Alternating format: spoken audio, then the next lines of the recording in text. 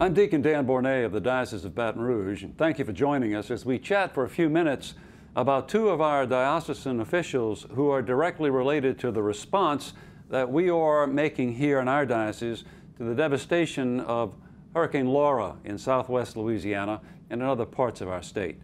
With us today, Father Ryan Halford. Father Halford is a parochial vicar at St. Aloysius Catholic Church here in Baton Rouge, and he is the diocesan coordinator for the relief efforts that we are in the process of developing here in our diocese. And also with us is David Aguiar, Executive Director of the Catholic Charities of the Diocese of Baton Rouge. Ask David, first of all, tell us a little bit about the need in southwest Louisiana. Your boots have been on the ground several times, and you have seen the destruction and devastation there. Yeah, I've been there 3 or 4 times now since Hurricane Laura hit, and the need is just absolutely overwhelming. There's a need for all the basic recovery items that are typical in an area after a hurricane or a natural disaster: tarps, cleanup supplies, personal hygiene items. There's also a tremendous need for volunteers. We don't really quite fully know the extent yet of what everybody's going to need, because there's still lots of evacuees, some here in Baton Rouge who are helping out in some of the hotels here. But there's a need for volunteers, as well as the typical items that are used after a natural disaster. We are not unfamiliar with disasters in Baton Rouge, with the flood of 2016 and various hurricanes over the years. This particular hurricane had a tremendous impact because of the wind damage that southwest Louisiana suffered, and how many structures that have been destroyed. Father Ryan, you have been asked by Bishop Duca, and you have graciously accepted the responsibility of coordinating a diocesan-wide response to Hurricane Laura. And there are a number of ways that individuals and organizations can respond. Could you walk through those with us, and then tell us particularly about the organization that you have offered and has been accepted in terms of the diocesan response? Yes, sir. So really, there's multiple ways that we're trying to reach out and help out our brothers and sisters in those affected areas. First, the diocese is on their website has the ability to donate, and that money is going to go there. Catholic Charities also has a link in terms of supporting a lot of the efforts they're doing. And then every parish is doing their own effort, but we really wanted to be able to bring a kind of a coordinated effort to make sure that we are, as efficiently as possible to be able to meet the concrete needs as they arise in Lake Charles, to make sure that we're not just blindly sending items and help over there, and it's going to just get in the way. We don't want to make anyone's life harder, because we experience that well, that those things can go smoothly and sometimes not. And so really, one of the things I've done is we've coordinated a basically donation and transport program in conjunction with Catholic Charities, where different parishes are participating and collecting very targeted items that they're going to collect, and we have transportation are going to go to actual distribution sites that we have arranged with church parishes on the ground, and have distribution crews to make sure that's not going to be going to any kind of warehouses, that's not going to be putting any extra work on their Catholic Charities, but going straight to the ground and directly to the people. The other effort that we have is I've created kind of a web page that's been shared. It's been shared with all the Lake Charles priests and all the diocese officials, and as they go through those areas, they can actually submit concrete requests, for demolition crews, for tarping crews, for cooking crews, if they want to be a distribution site. And so we're getting really good information. We're taking it off the plate of their people over there. We're processing the requests, and we're making those available to the parishes. And so really, each parish can kind of go, and the priest can see what the needs are and be like, hey, we're going to bring a demolition crew, we're going to bring a tarping crew, we're going to bring a chainsaw crew, we're going to general maintenance crew, we're going to bring a cooking crew, and really be able to meet those needs as they arise from the particular people who need them right now.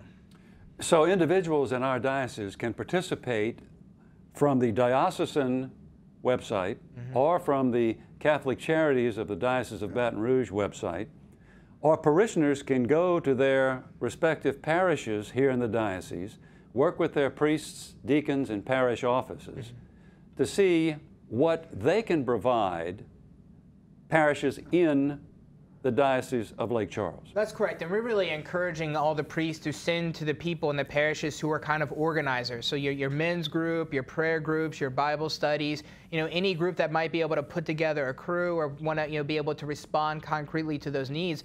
Just approach your priests and deacons, and maybe they'll be able to give you access to see which one of those you can do and respond to. But really, we believe as people begin thinking about how they want to go over and contribute, to be able to have those concrete needs. That way, they know that they're going to go over there, and really being able to respond to what's needed on the ground. And David and Father Ryan, within our diocese, many parishes are collecting some of the very things that that David mentioned. They're collecting those, and then those are being delivered to what we call deanery sites. Deaneries are collections of parishes within the diocese, roughly geographically oriented. And then at a specific time, that is being picked up by Catholic Charities, right? Yeah. So there is a supply chain that's in place. Again, go to your parish, check with your deacon, check with your priest, and you can get all the details. David, what happens once that material, once those supplies, once they arrive with the Catholic Charities, what happens from there? Well, what we're doing, as Father Ryan mentioned, is trying to relieve the overload of materials and supplies that flow into any area after a disaster. And I've been there, I've seen just a lack of space at the Catholic Charities warehouse.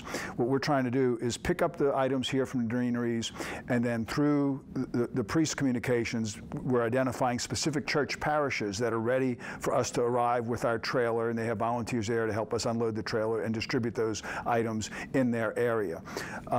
And what's really, I think, enjoyable and refreshing in this particular incident, if you can be at a time like this after that kind of disaster, is to see how the Diocese of Baton Rouge is working together from the parish level through the chancery, the deaneries, and involving Catholic Charities as well. Each one has something to contribute to this process and to contribute to Lake Charles. And doing it together is just really refreshing and uplifting for us. I would also add that needs change from week to week. And that's why we usually, Father Ryan mentioned it, one of the first requests we ask is for cash or gift cards. We've had, I think, $4,000 of gift cards come from St. George that we were able to bring there. We've had some come in from other dioceses around the country. And at the Catholic Charities website or the Diocesan website, people can make those contributions. And you always need gift cards or gas cards, right? Yeah. Gas cards. Transportation is going to be an issue for the evacuees who are here in Baton Rouge in the hotels. We've already helped them get on to other places for more permanent housing because there are no shelters right now. So the evacuees are landing in the hotels here, and we have some case managers working those needs in conjunction with the church parishes, by the way, as well, helping supply some of the items that they arrived without. The old concepts of community shelters now have kind of gone by the wayside because of COVID. And so that's one emergency situation layered upon another. I think this is really the great thing about collaborating so much and making sure everyone's at the table, is because in any disaster, you're responding according to the needs as they rise, and especially during the time of COVID, you're going to have to be even more creative. And so we really want to make sure that we're able to bring the most efficient, creative, and meaningful ways to serve and respond the best we can. And so that's really been one of our priorities as we work together. Any closing comments? David, first you. There's a great need, that those needs will be evolving as time goes on, and really, I think the important thing to remind everybody is that there's always an outpouring of goodwill during these first few weeks after a disaster.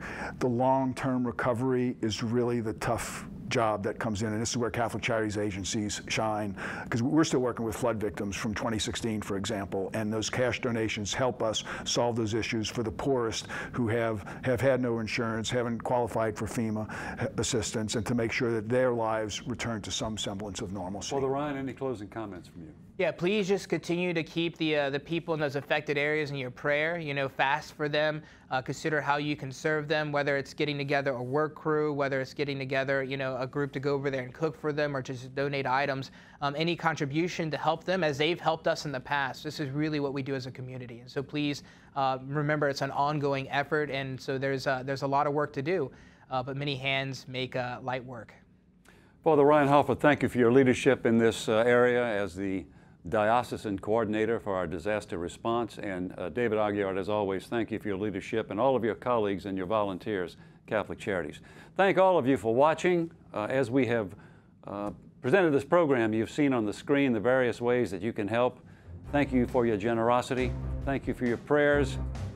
Be well, be blessed, be well blessed.